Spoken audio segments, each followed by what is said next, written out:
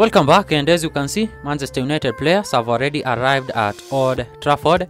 We understand that today it's a big game. Manchester United will be hosting Aston Villa at Old Trafford. As you can see here, Manchester United have already arrived and ready to face Aston Villa. We hope that Manchester United today they are going to get the 3 points so that they can increase their chances in finishing top 4 at the end of the season, so that they can play UEFA Champions League next season. All the best to Manchester United. Give your thoughts in the comment section, and please make sure that you subscribe to get more updates.